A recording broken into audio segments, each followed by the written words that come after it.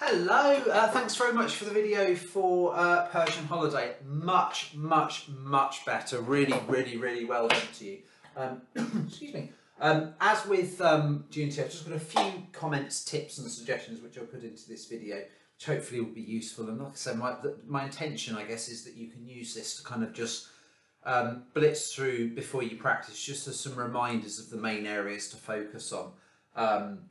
And you know, obviously it's a video, so you can watch it again and again, and hopefully it just kind of helps sort of cement in those kind of ideas that we want to get this from, you know, from good to even better. So the first thing I want to say, by the way, excellent face at the beginning of the video. I'm not going to try and recreate it, but that really made me giggle. Your sort of sudden kind of alarmed face to camera before you start playing with a true touch of showmanship. So I've got just 4 points here. So the first one, what have I got here? Show notes, example in bar 4, rhythm, blah blah blah. Yeah. So the first thing to, and this is a really minor point. This is just a detail which will kind of get extra brownie points, I suppose. Accents. So there's only one note in this which has got an important accent on it, really.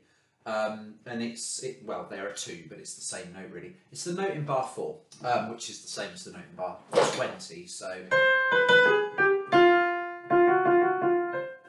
that one there. So if you can kind of bring that one out a little bit more, that would be awesome.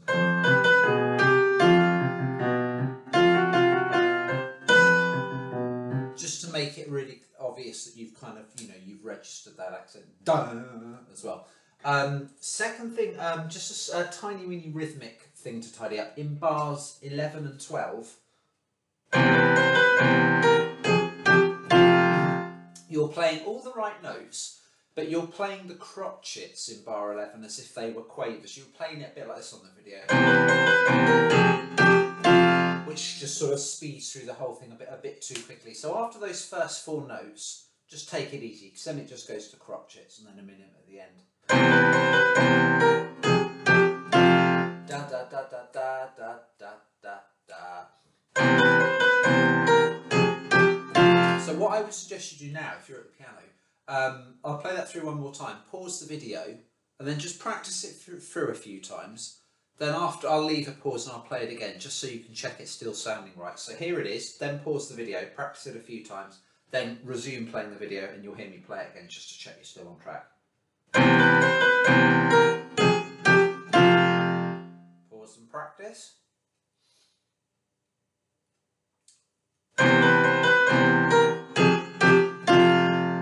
Awesome. Bar 15. Yeah, really good work, by the way, on bars 15 and 16, the really hard ones. You've done very well there. Again, for a bonus point, just want to really bring out the articulation there. So we're pretty much all staccato apart from those first couple of right-hand notes. Think of it as kind of like, you know, tiptoeing sort of sinisterly towards its destination. And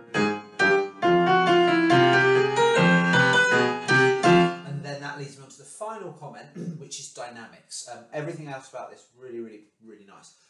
Just want to bring a little bit more of the dynamics out, and I think the most important ones, the ones to focus on, are the ones on the last 2 lines, because up to that point there's not much going on dynamically. It goes from quite loud to loud and then very loud, so it's that very loud bit I would focus on. And then when you come back in for the main da da da da da da, really you want to be quite heavy there, and then the accent, remember that accent, and then suddenly this massive drop to mezzo piano, to MP. And unlike the other dynamics in the piece, that one is quite drastic, because that's like going from, you know, the 10th floor down to the 2nd floor. That's a really big drop in terms of dynamics, so we want to really kind of make that noticeable. So I would just practice those last couple of lines and just really focus on bar 21, suddenly going a lot quieter.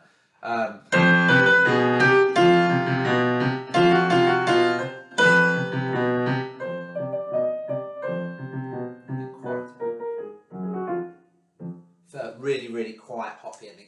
Try and avoid the temptation to slow down when you go quieter as well. It's something a lot of people do. They think quieter equals slower, but not necessarily here, because it doesn't say ripped or anything like that. So yeah, just to summarise, a tiny point is just the accent, but that really is like, you know, salt and pepper sort of level stuff. The rhythm in bars 11 and 12 just wants tidying up a wee bit. Staccato's in the horrendously tricky bar 15. And overall dynamics, especially that sudden drop to quiet on the last line. Sounding good. See you later on. Have a good day.